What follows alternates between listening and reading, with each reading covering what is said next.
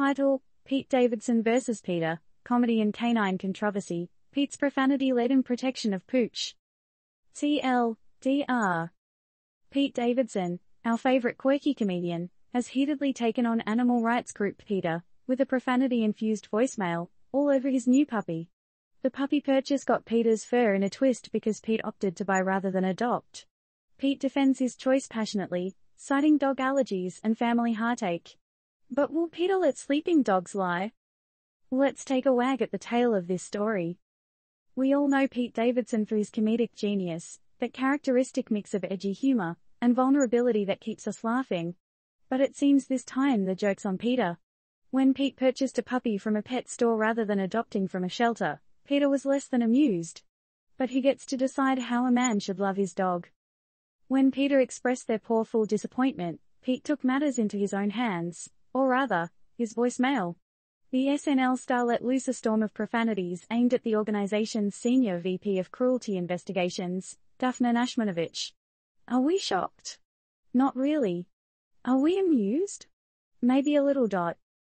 So why did Pete go for a store-bought pup instead of a shelter sweetheart? He says he's allergic to dogs.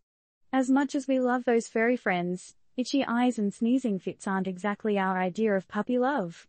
The breed he got, a Cavapoo, is nearly hypoallergenic because they don't shed. And let's face it, who doesn't prefer their fur on the dog rather than on the couch ? But Pete's choice wasn't just about allergies. The pup was also for his mother, whose previous dog had just died. Who among us can't relate to the soul-crushing pain of losing a beloved pet? The choice of a new canine companion, then, becomes more than just a purchase, it's an emotional journey.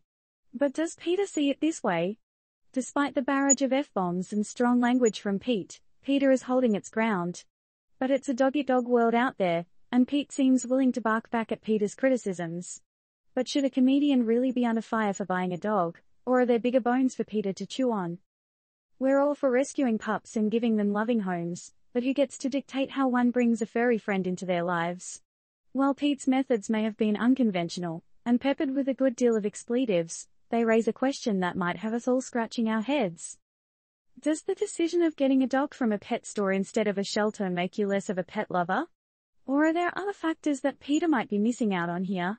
What's your take on this canine controversy? Disclaimer: this article does not provide recommendations or endorse any actions of Pete Davidson or PETA.